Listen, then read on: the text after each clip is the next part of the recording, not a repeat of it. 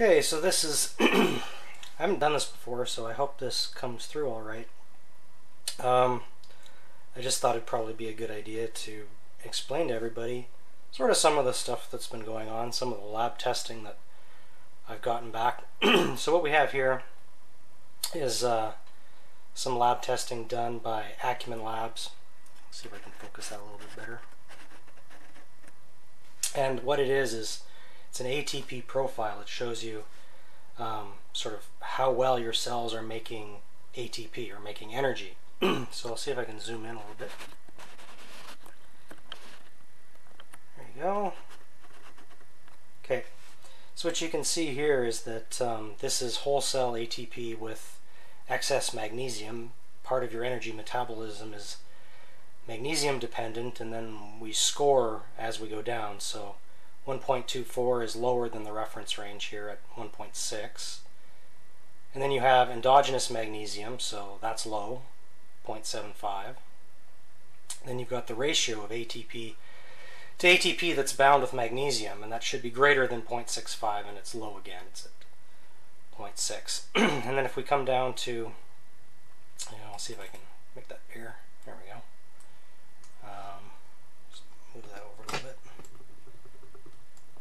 We'll look at the reference ranges here. So that's ATP bound with magnesium. See if I can move it bigger, move down. There we go. So I'll just move this over a little bit. So this is ATP in picomoles per 10 to the 6th cells. And these are the reference ranges, 290 to 700 at the start of the test, so that's 225, so that's way low. And then you've got 274, the reference range is 410 to 950. So, then you've got, this number here, this 36, this represents sort of how fast you deplete ATP when your body asks for energy. So again, the reference range should be 140 to 330, and I'm down here at 36. So, basically low all the way across the board. So, and if we just see if we can zoom in and then move down to the comments. Okay, so there are the comments. It's a little bit hard to see with the stamp in your way, but it reads very low whole cell ATP, very low mito ATP, and very poor provision of ATP. And down here it says very rapid depletion of ATP on increased energy demand.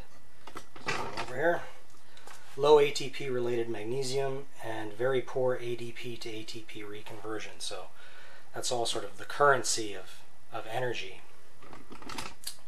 Okay, let's see if I can zoom back out here. This is actually a pretty interesting test. This is cell-free DNA. It's a measure of how many cells in your body are dying as a result of the low energy state. And there you go, 21.8. And the reference range for that is up to 9.5. So that's DNA in plasma. So if we just move down here, this is the scale. Mild increase, some increase, definite increase, highly significant. Right, so I fall into highly significant. And this here, the only way for your cells to be able to make energy is if they can see if I can focus that a bit better for you. There you go. Is if they can cool the reaction down, because once you make energy, you make free radicals. So this is showing the enzyme activity, the amount of antioxidants that are made to cool down that reaction, so that the superoxide doesn't fry all the cell lipids.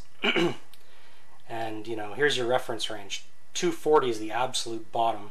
I'm at 210. And then you've got 125 is the absolute bottom for This stands for superoxide dismutase, and these are bound to zinc and copper and to magnesium. And then it's 114, which is under 125. So what's kind of interesting about that is that when you come over here to the genetic testing, my genes, my genetics, that code for those enzymes are normal. Bang, bang, bang, bang, bang. My genetics are fine, perfect. And yet, low enzyme activity, and then this one technically falls in the normal range, but it's on the low side. So, what that all means is that you cannot make energy without antioxidants. If you can't cool the reaction, you'll just fry your cells, and it'll kill your cells. And that's clear, that's what's happening. Because if we go back to cell-free DNA test, you can clearly see that my cells are dying. 30% of my cells are dying. Well, 21.5% of my cells are dying as a result of having no antioxidants. So the reactions to make energy destroying the cells.